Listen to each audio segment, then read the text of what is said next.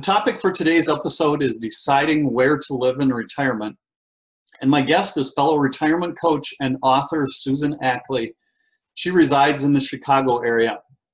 Susan and I both wrote chapters in the book, The Retirement Challenge, a non-financial guide from top retirement experts. And Susan wrote a chapter in the book by the same topic as today's episode. You can learn more about Susan and her retirement coaching on her website, which is compasspointllc.org. I will include a link to the website in the transcript. So welcome, Susan. I look forward to discussing this topic with you. And you and I have spoken about this topic in the past, and we both think it's a really important one for people as they transition into retirement. Well, thank you, Reed. Thank you for having me on. I really appreciate it. It's good to see you. Good to see you. Yeah, and again, I think it's such a great topic to talk about and discuss, and I really enjoyed your topic in the book. More and more people, I think, as they transition into retirement, and I really think it starts with a lot of the baby boomers, is we're much more, we've traveled abroad, we've lived abroad, we've moved to different states, we're just much more mobile than previous generations. And I think what that ultimately lends itself to is when we get to retirement, we think about traveling or living in these other places again we've visited, we've lived in previously.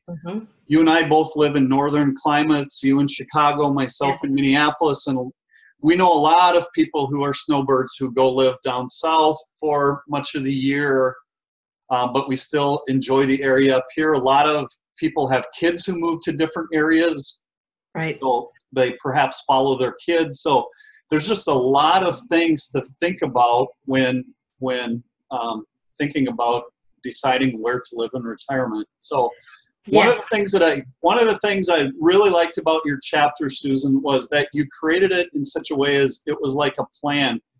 You list a lot of questions and a lot of things that we all have to think about when making this decision. So I really like that. And your chapter begins by offering two starting points to help people decide where to live in retirement. And the two starting points are taking the time to look at and be aware of the myriad of options. And then secondly, to know yourself and what you want. So the first question I wanted to pose to you is, why is it so important for people to take the time to look at and be aware of the myriad of options available to us when deciding where to live in retirement? Well, not everywhere offers the same things that other places offer. So for instance, in the United States, we pretty much offer convenience. You can, get your Amazon package delivered. That seems to be a big topic. Your Amazon package delivered to you in a relatively short period of time. If you live in another country, that is a much more difficult thing to do. So convenience is an option here, and some people tolerate that better than others. It's about learning the things that are available in that location. Now, many people travel to an area for the weather, and of course, we in the upper Midwest, we have our own issues to deal with here, but the summer times are beautiful. Winters are not so much. So you just have to know what you want, what you like, what you don't like. If you can't handle temperatures that are in the 100+ degrees in the summertime, then you're not going to move to the desert. If you need for a health reason to live somewhere warm and dry, then the desert would be a good option for you. So it's just what your needs are, what's available, what you can tolerate, and that's all about knowing yourself really well and what you want and what you need. Yeah, and I think that's interesting that you mentioned convenience, because that's one thing that I don't think a lot of people think about. They think about the weather and they think about the amenities and things like that, but just the simple things like, getting a package delivered or having restaurants close or whatever it is. We're so used to having everything at our fingertips here, and it's not like that in a lot of either rural places in the United States or places particularly outside of the country. Yes, and language is another issue. If you choose to move to, let's say, Spain, or you move to Central America, language may be an issue, and it may be a barrier, or maybe a barrier that you may not be able to overcome easily or shortly. So those are all things to consider. So knowing yourself and what you want seems relatively straightforward, I think, to a lot of people, but explain that a little bit more, and maybe where do you see people running into trouble if they don't know themselves and what they want? Okay, well, making a snap decision or an impulsive decision, it doesn't really work very well, because then there's this repent and leisure type thing. Some people may be pleasantly surprised what they get, but if you don't know yourself, if you don't know what you can tolerate easily and well, if you have to have HBO everywhere you go and Wi-Fi is a limited option, then guess what? You're not going to be very happy. The other piece of knowing yourself is if you have a spouse or a partner, if you are both not on the same page and both know what you want and are able to negotiate that, that can become a big issue in both your marriage and where you're going to live. And what I've seen happen is that sometimes people just end up not moving at all. They just stay exactly where they are, even though they have this desire to move somewhere else. They just can't either come to an agreement, or they can't decide, because there are so many options. So the better you know yourself, the better you can sift through the myriad of options that are available in the world of where you want to live. I mean, the world is really our oyster these days, so we can virtually live anywhere, as long as we can overcome the hurdles of if there's immigration or money or other things that may impede our ability to live in that place. And I think that's a key point that you mentioned too, Susan, was being on the same page with your spouse, because we each, I think, potentially have different visions of what this time looks like and where we want to live. And so it really takes working through a lot of those questions that you have in your chapter in the book, and making sure that you're both on the same page.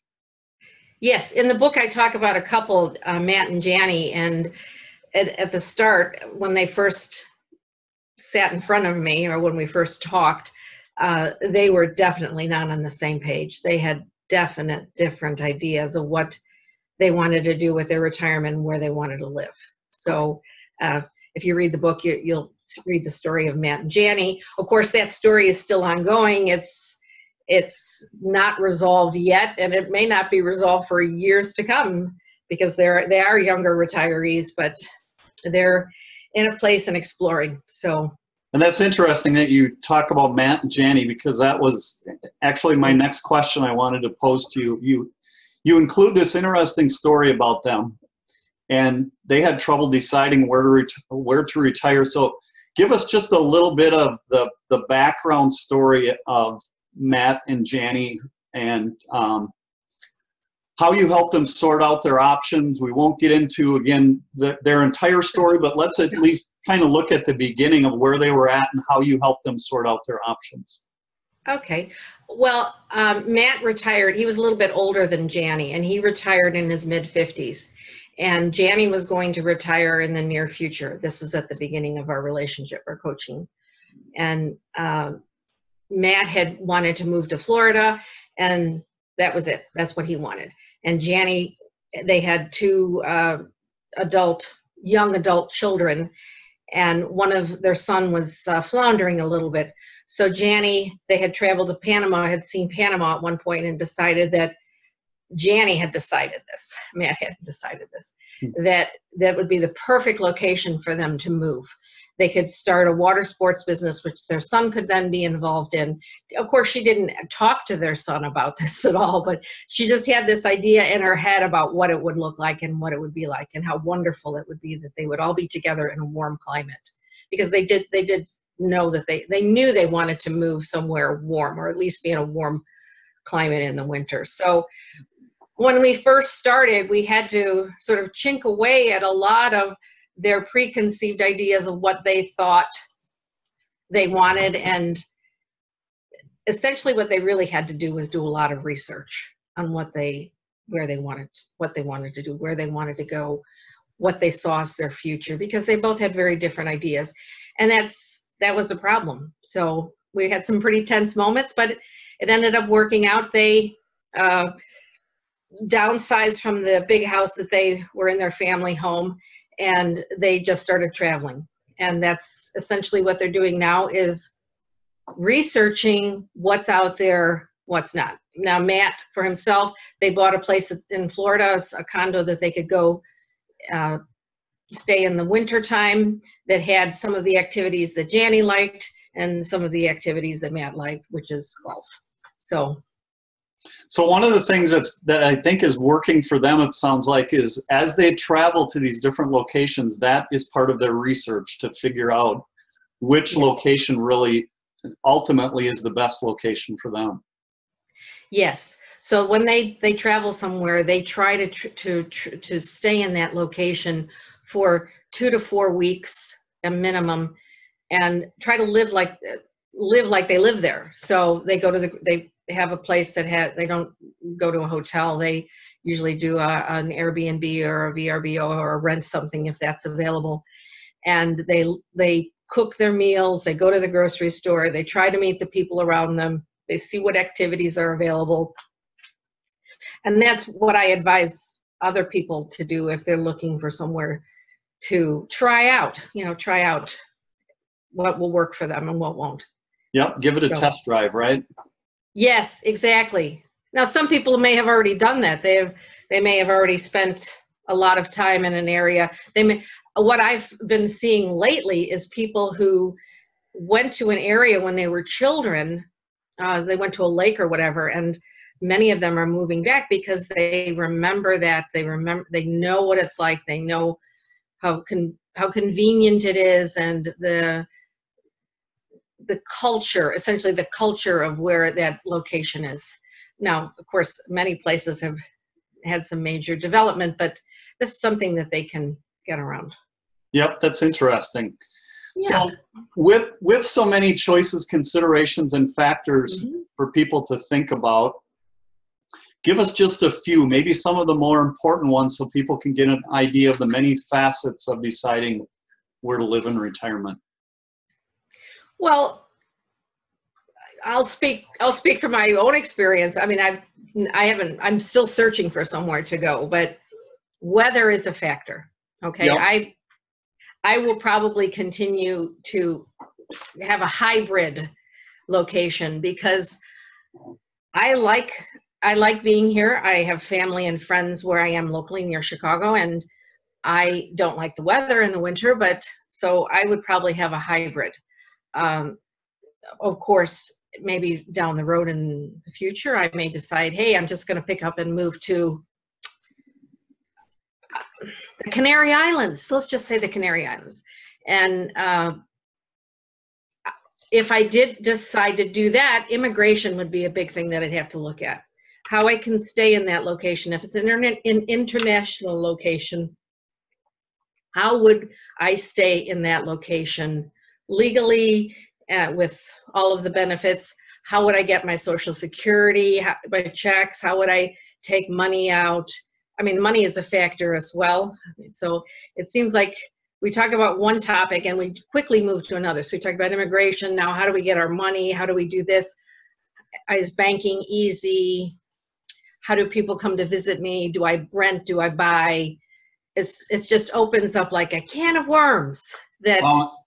Yeah, and I think that's one thing too that you mentioned in your book is as people are working through these different decisions, one decision leads into a different set of questions and decisions, which leads into follow-up decisions, just like you were mentioning in your examples. And I think that's what makes this decision really challenging, is those issues that you're mentioning that people haven't thought of a lot of times, especially when moving internationally.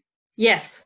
Yes. Well, even state to state. I mean, if you're going to move to a state that has a very high state income tax, yep, then, I mean, that also is a factor that you have to think about. If the sales tax is 12% and you've been in a state where you're paying 2%, that's a big chunk that out of your budget, your monthly budget. So, you know, I don't usually talk about money because I'm a non-financial retirement coach, but in this regard, you really have to think about money. Some people think if they moved to Central America, well, it's just going to be so cheap, but that's really not the reality. I mean, it could cost you what it costs you, and the decisions that you make affect that bottom line. Yep. Good points. Good points. So another section of your chapter, you talk about some of the do's and don'ts to consider when making the decision. So give us some of the do's and some of the don'ts that people need to think about. Maybe some of them that they haven't given much thought to, some of them that pop up that we aren't as familiar with. Okay. Well, I did just talk about one of them, and that's banking. So if you move somewhere,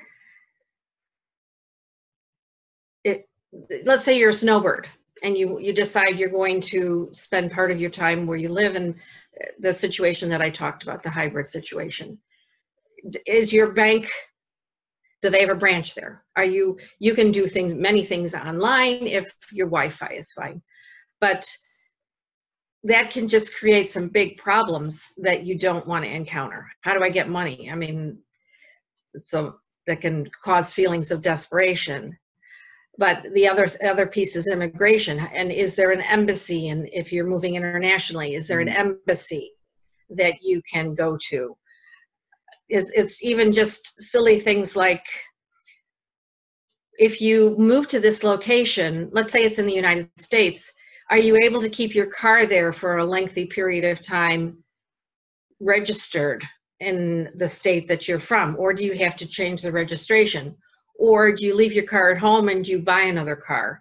It's just, I mean, I know those may seem like very small, minor decisions, but in the grand scheme of things, it's just adds up to, it can add up to some despair and some chaos and, you know, just throwing your hands up. I'm not doing this.